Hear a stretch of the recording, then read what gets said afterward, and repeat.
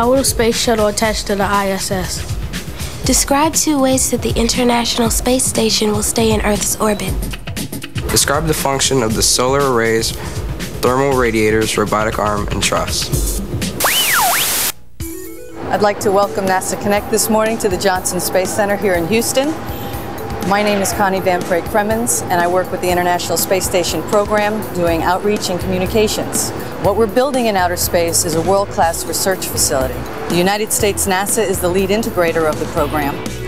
ESA, the European Space Agency, the Russian Space Agency, the Japanese Space Agency, and the Canadian Space Agency all own the International Space Station, and as partners bring elements and people and training and research and all the facilities that we're building to our orbiting facility.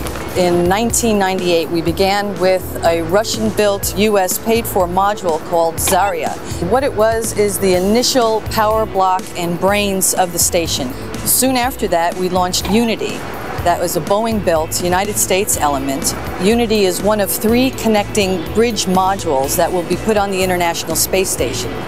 After we put Unity up, came the service module. That's an entirely Russian element. It's Russian-built and Russian-launched. And the service module actually took over much of the functions that we had of Zarya. And it also is the place where the astronauts live, work, and sleep.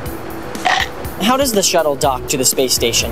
Well, that's what Unity provides. Unity has 6 docking ports. So the shuttle comes up and docks to a pressurized mating adapter, which is attached to the Unity bridge. And then through there, supplies can be moved into the space station. So how will the station get power for the astronauts to use? From the sun. What the International Space Station has is a series of giant solar arrays, photovoltaic solar arrays. We have 1 set of arrays up there right now. There'll be 4 in total that be aligned along the truss. What exactly is a truss? The truss is a backbone girder-like structure, and you'll see this long, almost like steel beam crate box, and that is literally what these solar arrays are going to be attached to. It's what modules are hung from, and the astronauts will be walking along it.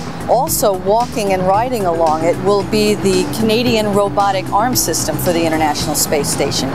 Attached to the arm is what we call a special dexterous manipulator system, or a very smart hand that can go along and pick up different parts, modules, and move it around.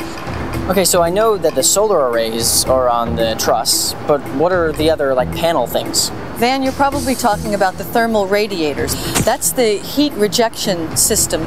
Much like an air conditioning system would function in your home, the job of these radiators is to collect the buildup of heat and power generated internally and use it to move that heat outside the space station and dump it into space so that we can maintain comfortable levels of working for the astronauts and for the systems.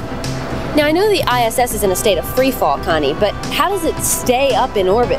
Well, initially, we have attitude control thrusters that will continue to operate throughout the life of the station. These are the little jets that use fuel to keep our attitude. What do you mean by attitude control? Well, Jennifer, the space station has to maintain a certain position as it's being constructed. We want to get the maximum exposure to the sun for the arrays, so the attitude control is what keeps this position of the station. So how do you know the pieces are going to fit together when you get them in space? Well, this is part of the miracle challenge that confronts the International Space Station program, because these major elements have to fit together with hairline tolerance the first time when they're attached in Earth orbit. All the flight elements are literally put in line on their way to get integrated into the shuttle. What we can't do physically, we're doing through software. In fact, controlling the International Space Station is going to take more than 2 million lines of computer code. And we're learning valuable things through that testing. We're fixing problems before they ever become a problem on orbit. Thank you so much, Connie.